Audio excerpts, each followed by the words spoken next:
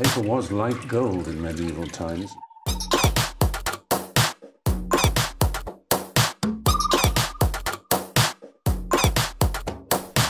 Oh, not tobacco, sugar. That everything we thought we knew about the world might turn out to be completely wrong.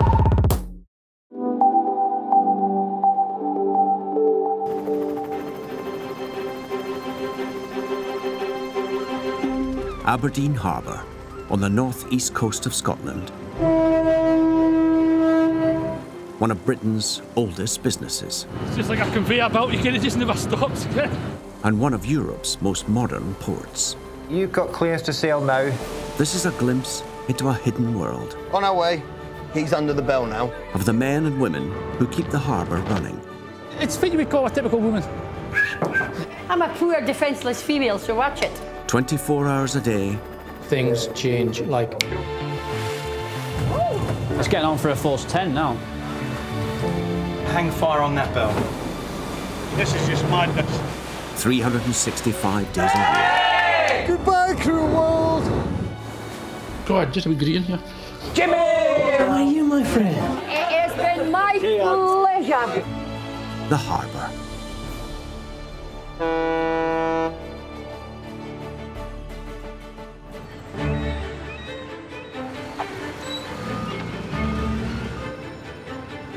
The sheltered estuary of the River Dee has always been a natural harbour.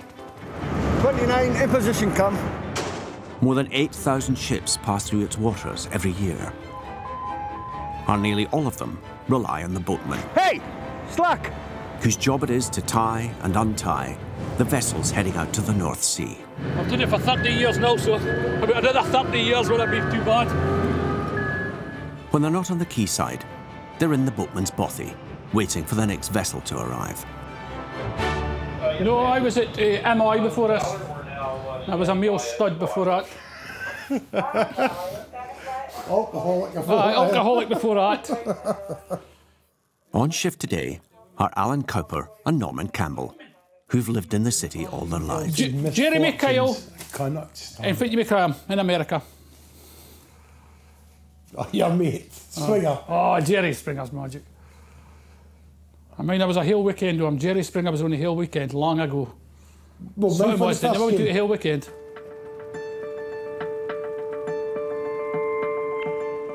The offshore oil and gas industry accounts for 15% of Scotland's entire economy.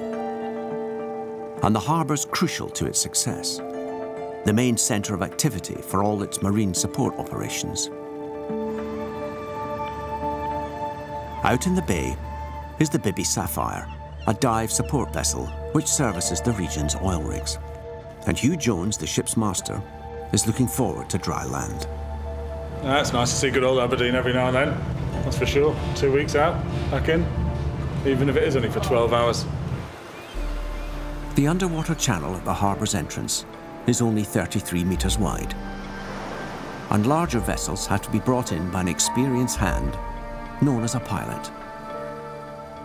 Vessels are relatively big compared to the size of the harbour and getting bigger all the time. The pilot cutter heads out to open water. Bibby Sapphire pilots. Pilot boat Sapphire. Yes, good afternoon. So that's a pilot boat on its way out to you. Boarding a ship in conditions like these is always a challenge. They have a ladder hanging out over the side of the boat. Once we're alongside that, we'll try and jump from here onto the ladder. It's the most dangerous part of a pilot's job. They credit the pilot to the starboard side. It's not high-tech, no. Same way they've done it the last 2,000 years, I suppose. He has to time it exactly so that he jumps onto the ladder at the top of the swell. If he miscalculates, he could fall back, be crushed by the boat, or plunge into the North Sea.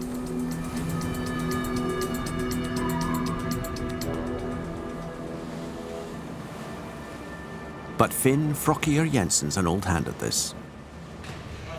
Long time no see. Yeah, how are you? How are you doing, good man? Yeah. Bit bumpy coming out there. Ah, a bit rough, like, but... Well, you Scandinavians can yeah, cope exactly. with it, can't You'll be doing the steering yourself? Yeah. That's magic. And the good part is it only takes 20 minutes to half an hour, so before I get fed up with me, I'm off again.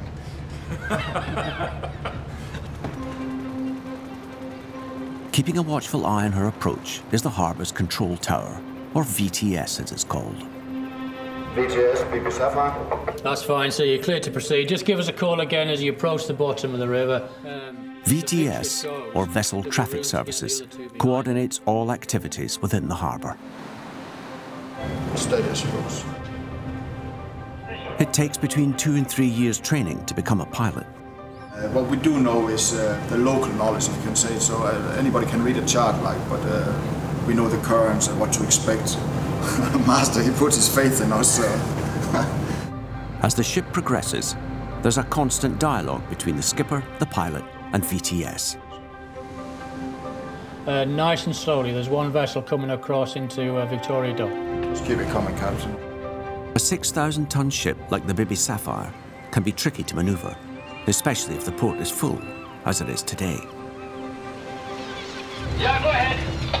Afternoon, lad. It's okay, this one's coming up to you now. We'll adjust this. As soon as we're over by the berth, we'll stay off about 10-15 metres. OK, and Finn, standing by waiting. Cheers, buddy. Well, it's a diving boat. It goes out and inspects the pipelines, inspects the rigs and things like that. I don't know too much about them, like, but as I say, my job's just tying them up. He's also an extra pair of eyes on the quayside.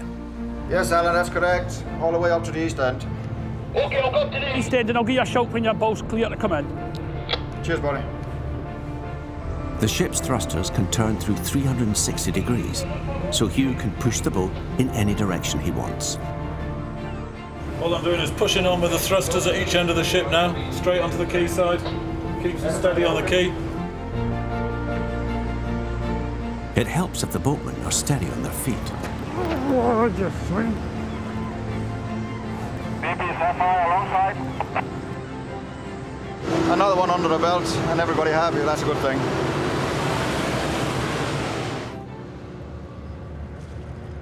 As long as the harbour's busy and the boats are still coming in and out, it'll still be a job for me.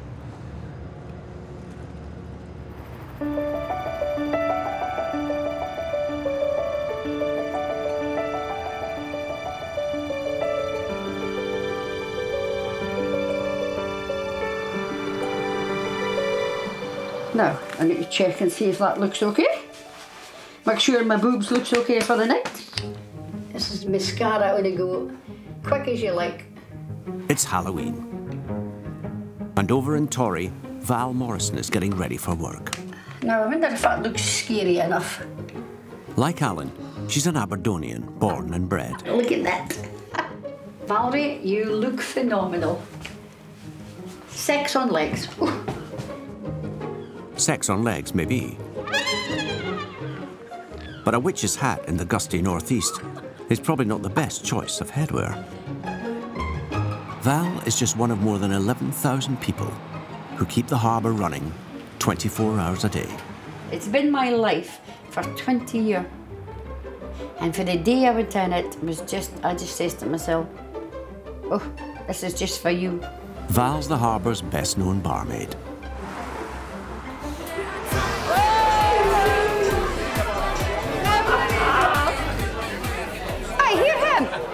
She worked here during the First World War, you idiot.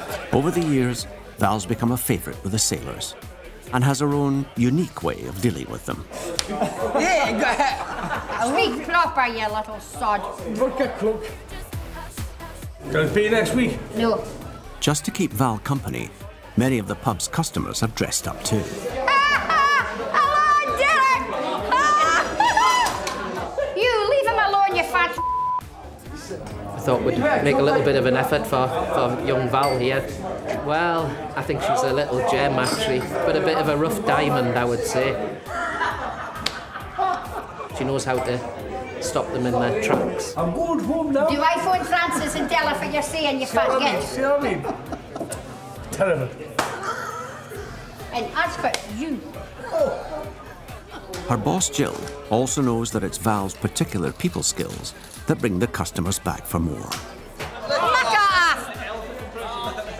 But Jill says she's got to keep me there till I'm 92. And she says, Valerie, God forgive you, never will, but if you ever die, I'm going to get you stuffed, put you in the corner of the bar. And when you come in, just shout, oh, you little where have you been?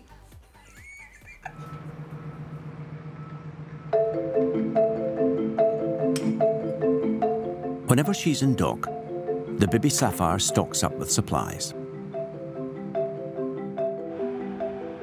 There are around 95 crew members on board, and diver Terry Dearlove is one of them. While he's on board, this is where Terry will be living. This one's like the Hilton, this one. That one there is like Travel Lodge, and the one at the end is like B&B.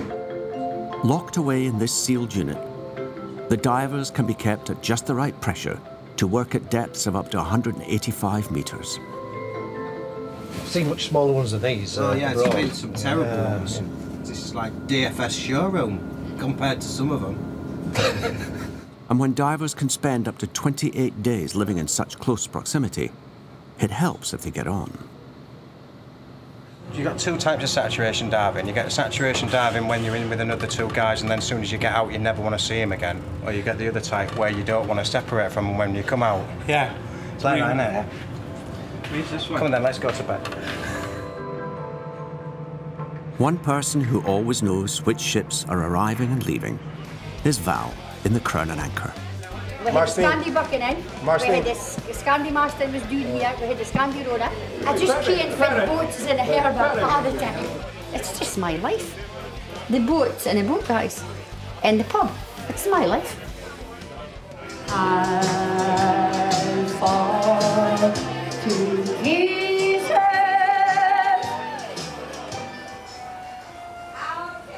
On the quayside, the Bibi Sapphire's ropes are untied and she heads out to the North Sea.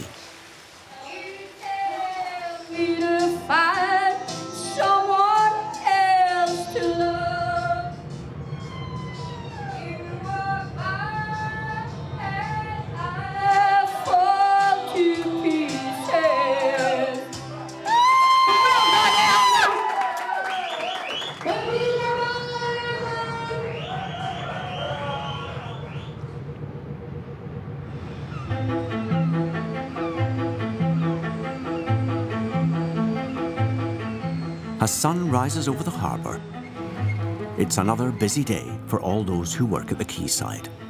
Are you okay there? That's fine there, Rolf. Hey, sort your hair. For a frustrated sailor like Alan, this is as close as it gets to a life on the ocean wave.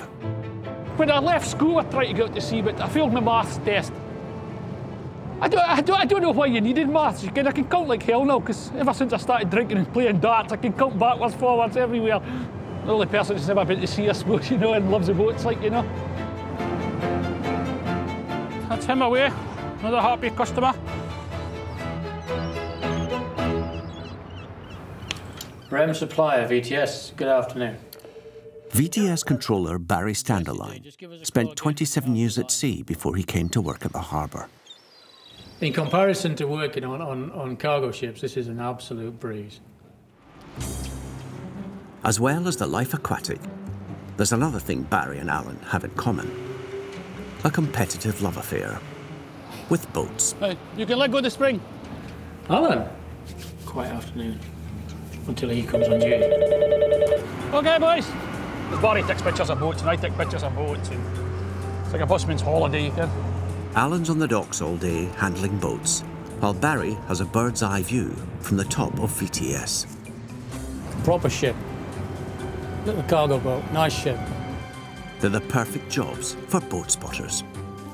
Oh, like that bit pouring up for the lassies you see, here. Here's my pictures of boats, you see? Now there's a good looking ship. Now that is a good looking boat. I mean, here's a lassie naked. Oh no, it's not. And a fine figure of a lady, yeah, very well proportioned. And the two of them can compare notes or trade insults over the intercom. Pervert. Boat pervert. Well, and do they see enough boats at your work without having to look at them on the computer? Check what I do with you!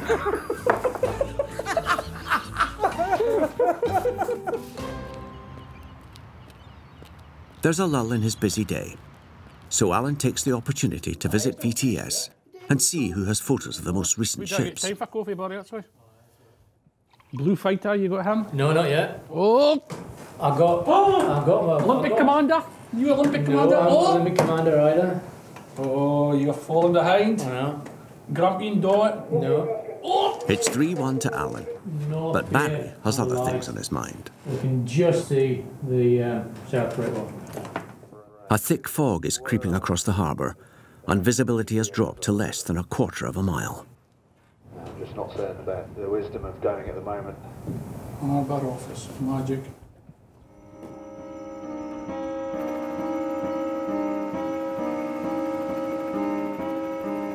It's taken the Bibi Sapphire 13 hours to reach the Janus FPU, or Floating Production Unit, 175 miles out at sea. Saturation diver Terry Dearlove is getting ready for another day on the seabed. Terry, getting coffee in bed. Yeah, pretend. Once Terry has adapted to the pressure of working at depth, his body needs to maintain that pressure. So he lives in a pressurized chamber and breathes in a mix of helium and oxygen that makes him sound like Donald Duck. This is where we get changed here. As you can see, it's not a lot of room. Once they're kitted up, they make their way to a dive bell through a tunnel attached to the living chamber. Dave Marsh, or Swampy, is the dive controller in charge of operations. Doors up, dog, mate. Roger that, and we have a seal. You can take out 5, please. I don't normally have to think about this many things at one time. Right, I'm good to come up on the cylinders. Coming up. Swampy is also responsible for controlling the dive bell, which is slowly moved over an opening in the ship's hull. They'll trolley across the deck, go down through the moon pool to the working depth. Say when. OK, Bob, coming down. Hello, guys. On our way.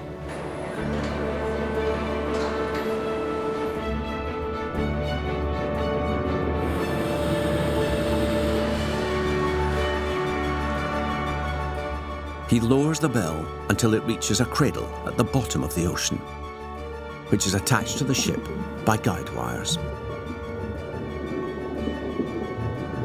The guide wires, basically, they guide the bell up and down. If there's no wires, it'd just be swinging around the breeze and disaster. Getting close.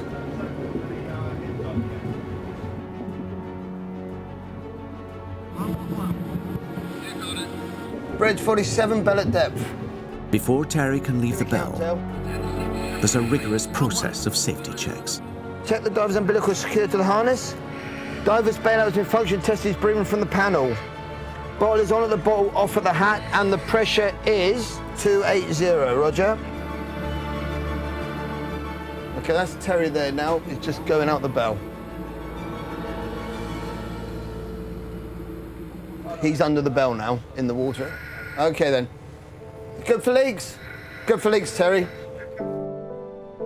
Finally, Terry can start work, installing a pipeline from an underwater well to the rig above it.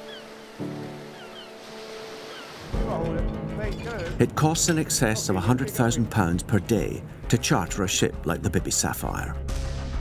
The entire vessel, with its 95-strong crew, exists for one reason only: to support Terry and his buddy.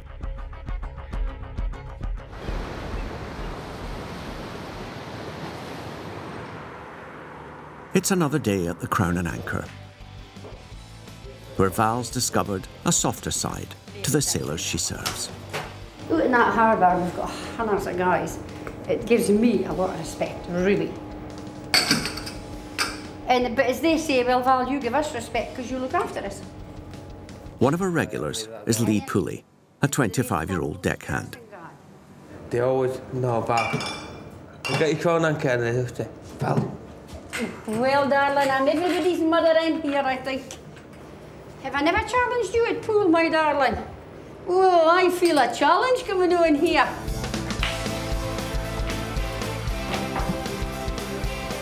Lee is such a lovely guy. He turned round and says to me that I was the mother that he never had. shorts to me, sod off. You know what? Some mum she didn't she? You know what I mean? Get after her, play my shirt. Move.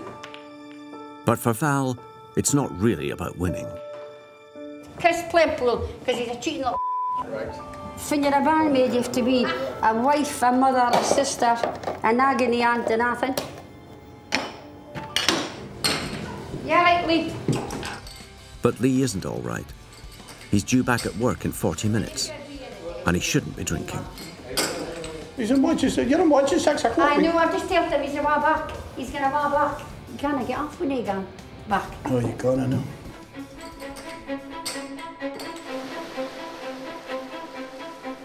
OK, Terry, I'm going to hand you the rub now. You've been very semi-professional all the way. Yeah. On the Bibby Sapphire, it's crew change time, and Rob Jones has joined at a critical juncture. They're about to lower a work basket of tools down to the divers, and where they put it is crucial. No, that's fine, mate. Take your time, because we need to obviously get this right. The nearer to the job, the better. Yeah, dive control, that's the main crane changed over to whip line and it's ready to overboard. But not so close that they injure the divers or damage the wellhead.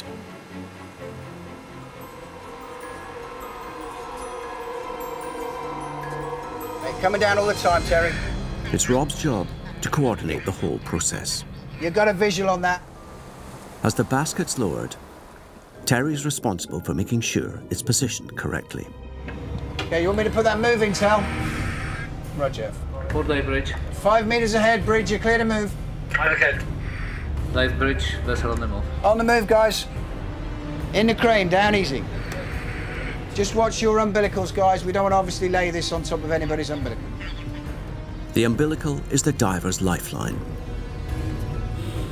It connects them to the ship and supplies the gas they're breathing. The main thing that we have to worry about is we've got 2 guys on the seabed. Another thing we do, I would like to think, is geared up for them. The divers, the crane and the work basket are constantly monitored.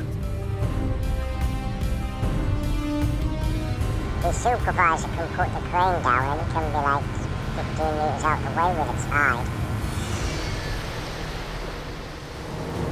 No, it's a frame out of the water. Mission accomplished. Crane is all stopped. Vessel move, stop, please. All is stopped, vessel move complete. Vessel move is complete, guys. OK, nice one, fellas. Better than working on a building site.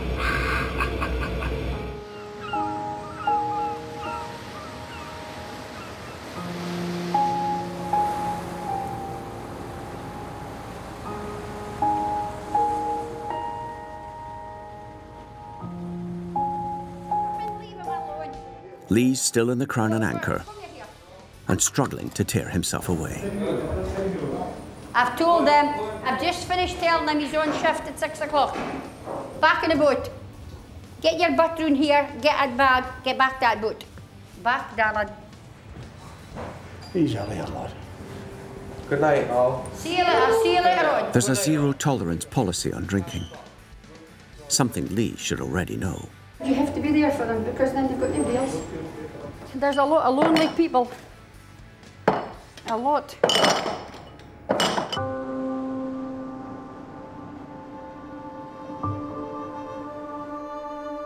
Sea fog, or har as it's known in the northeast, is an occupational hazard for those that work at the harbour.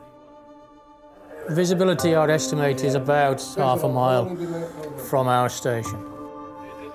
It happens when a parcel of warm air passes over the notoriously cold North Sea. Fog plays tricks on people and you don't really know what they're going to do. People do strange things in fog, probably things that they wouldn't do otherwise, you know, when they can see something. Even VTS is helpless if they can't see what's going on. I hate fog. I hated fog when I was at sea. I don't like it anymore now.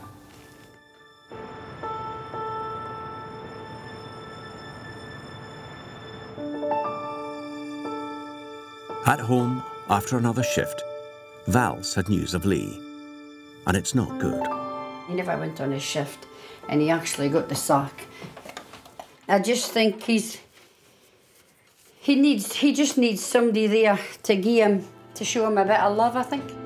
I just like to show him it when he's here in the pub with us. Hearing about Lee makes Val reflect on her relationship with her own son. Me and my son kind of parted ways for a while. A lot of things, fault on both sides, not just his, mine as well. I was standing at Max and Spencer's, and this old neighbour that I used to have North Anderson Drive come up and she says to me, "Oh, I thought you were dead. Your son said you were dead." And I said, "Pardon?" I says, "As you can see, I'm very much alive." And that really, really hurt. And I thought, oh my God, does my son really think of that of me? Maybe that's why I mother all the guys that come out the boats now. Because I'm a mother and I say I'm mothering, but me and my son will sort it out.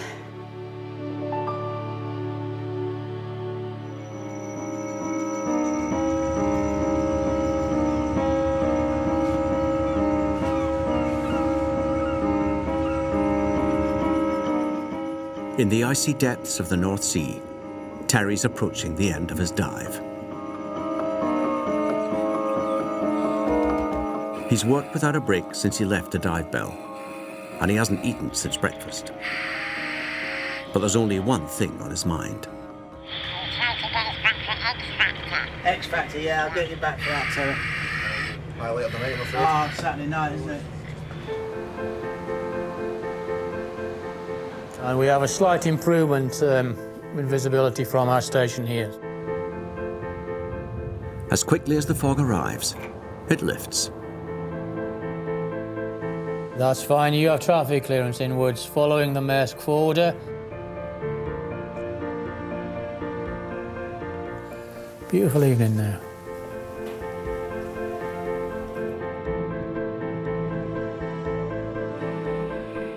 His buddy pulls Terry back into the dive bell, which returns to the ship.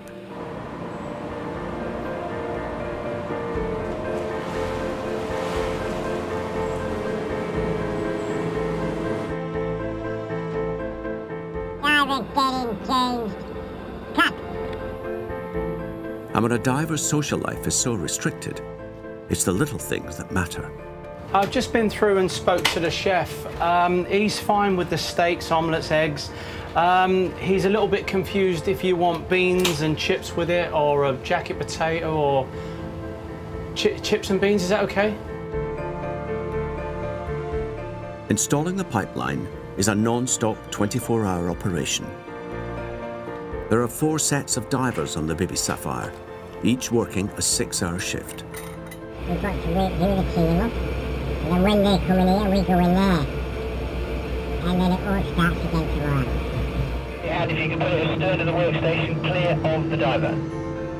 The oil industry pumps out 3.2 million barrels of oil a day.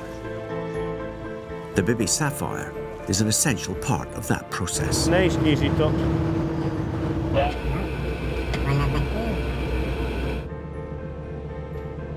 Scary thing looming up in the darkness. Almost another day over. Another day in paradise.